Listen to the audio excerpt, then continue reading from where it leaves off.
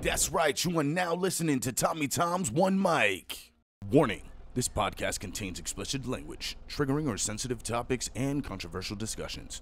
Thank you so much for tuning in to Tommy Tom's One Mic. How did you go about, I guess, maybe not so much giving advice, but just talking to people, uh, and maybe them having a conception of you or of religion and stuff, and like, I guess not getting frustrated by it if like maybe the message wasn't getting through to them.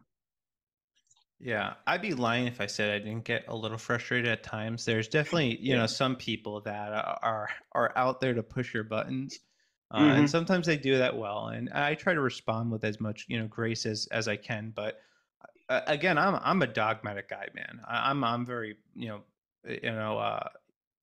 kind of when it comes to scripture. If I see something in scripture that just seems glaringly obvious, I'll just point to what scripture says, and if they disagree, my thing is like show me a Bible verse. But with people I specifically know, um, I try to just live my life in a way that is reflective of how Jesus lived, and a Mm. lot of people.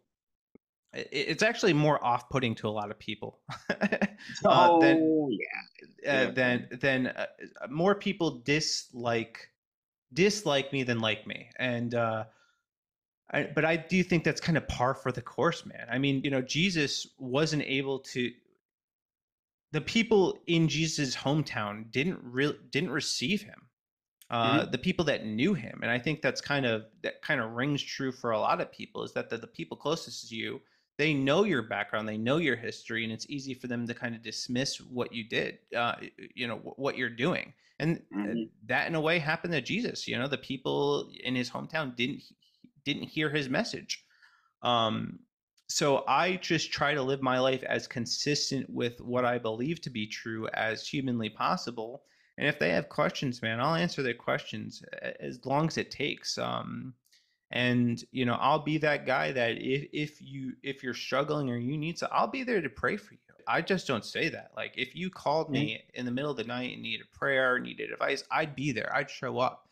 I put my money where my mouth is, but I also don't sugarcoat things.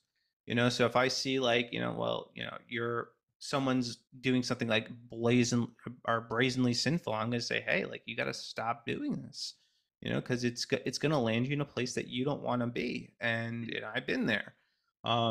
So yeah, I would say, success rate of winning over, people close to me, not particularly high. Winning over strangers much easier.